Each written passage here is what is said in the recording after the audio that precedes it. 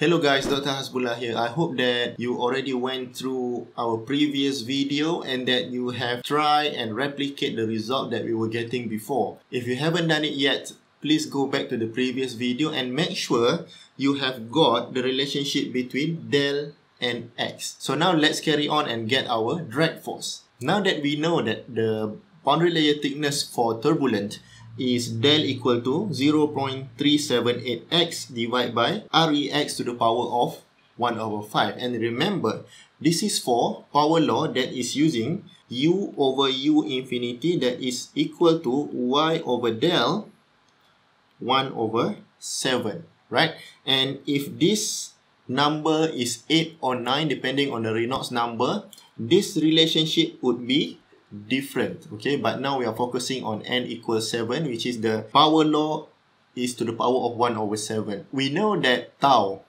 is needed in order to get the drag force. Alright, so let's take a look at what is our tau. Right, I think we've got our tau before, so this is our tau. Right, so tau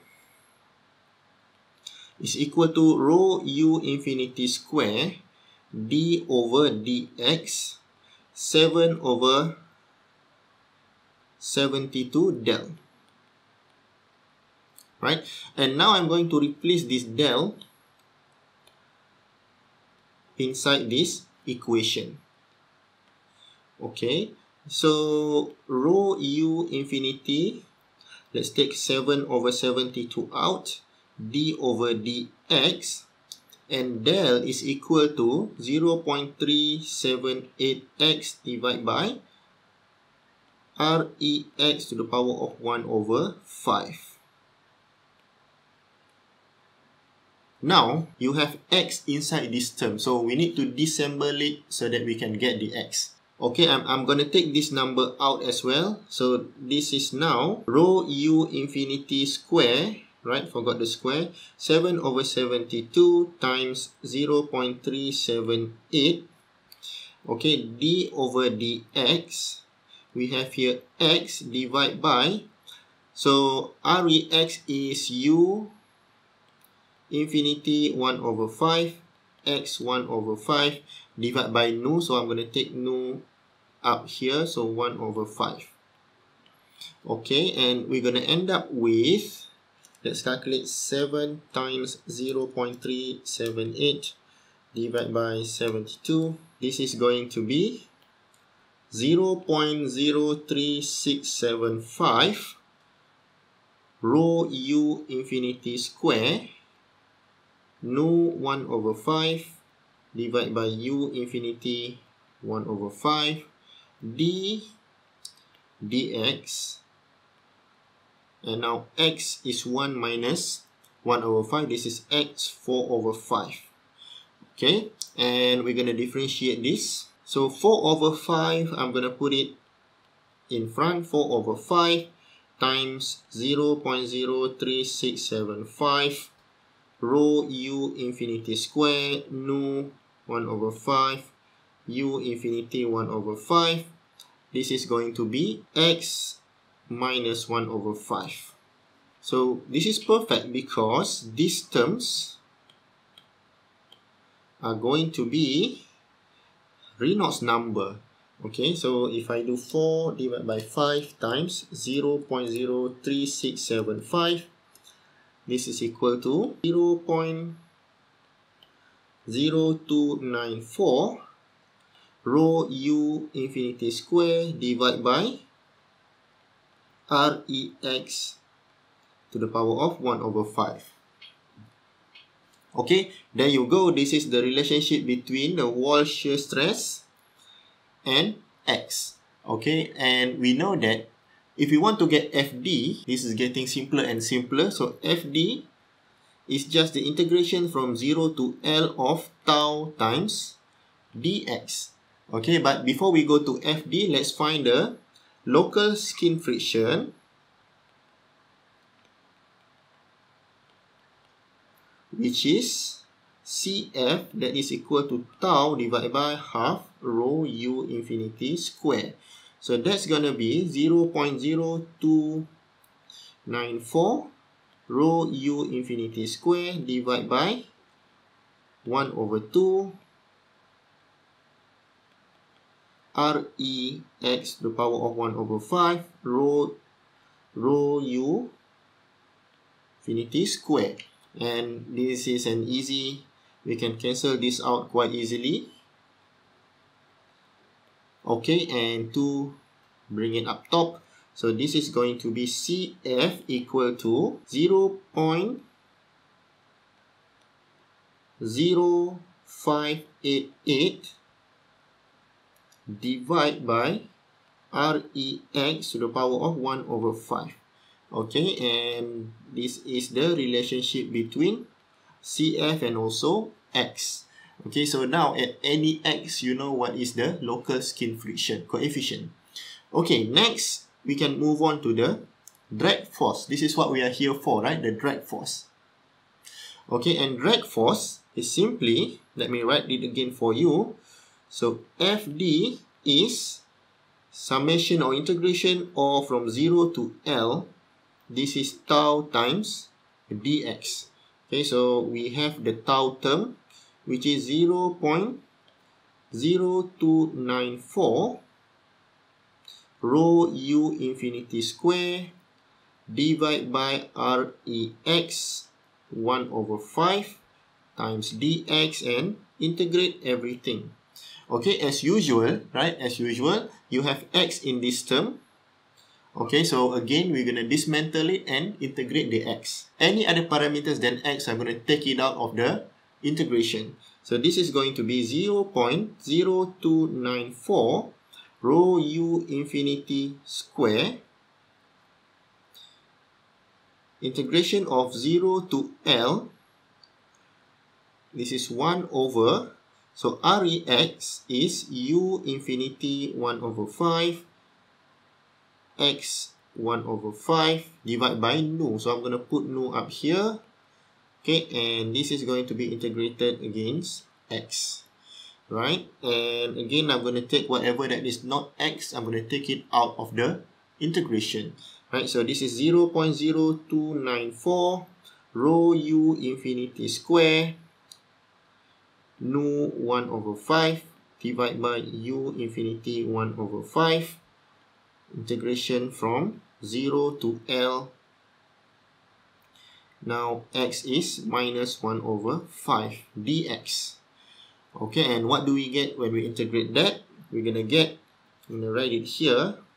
So FD is equal to 0.0294 rho u infinity square nu 1 over 5 u infinity 1 over 5. We have x to the power of 4 over 5, right, divided by 4 times 5.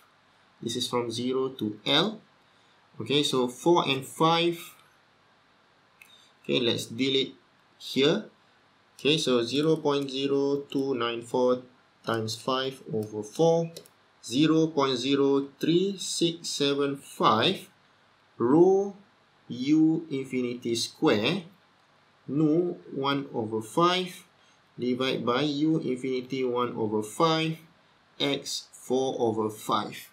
And as usual, I'm going to manipulate something in order for this to be grouped together and form the Reynolds number equation. And the easiest way to do it is simply multiply both up and down the numerator and denominator with x to the power of 1 over 5 divided by x to the power of 1 over 5. So what I just did is that I'm going to put x here. So this forms a group of Reynolds number, right? Okay, and these two terms becomes x, right? These two terms becomes x. Okay, so finally, we're going to end up with FD equal to 0.03675 rho u infinity square x divided by Rex to the power of 1 over 5. Okay, and this is another relationship that you get. Okay, so that's it, guys. That is the drag force. But finally, we have the skin friction coefficient, right? coefficient, which is CF is equal to FD divided by half rho U infinity L. Okay, I think I made a mistake here because we need to put in L, right? So we need to put in L inside the X. Okay, so everything here is actually L. Okay, this is L, this is L, and this is also L, right? And what happens when we do that? Okay, let me erase this. Okay, so this is now L, right?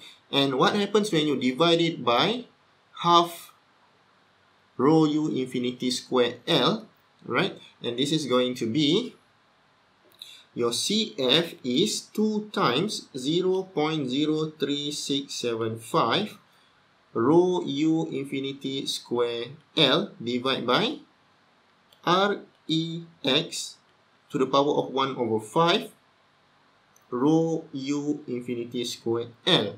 Okay, how convenient is that, right? Just cancel these two out and you're going to end up with 0.0735 divided by REX to the power of 1 over 5.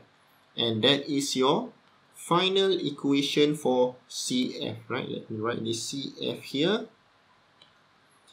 Okay, and that's it, guys. For turbulent boundary layer and using the power law, by using U over U infinity equal to Y over del to the power of 1 over 7, you end up with all this relationship. Okay, let's see what we have found. Okay, first, we have found that tau is equal this for turbulent. Okay, and then we end up with the boundary layer thickness relationship with X. Okay, once we get that, we can find the CF, right? And once we do CF, you get the FD, that is the drag force. Okay, and finally you end up with the local skin, the skin friction coefficient. Okay, so that's basically it for turbulent boundary layer. And if I have here the flat plate, okay, and this is a very long flat plate. Okay, usually lamina is just here and the rest is just turbulent. Okay, so lamina occupies a little bit of portion only. So this is lamina and this is turbulent.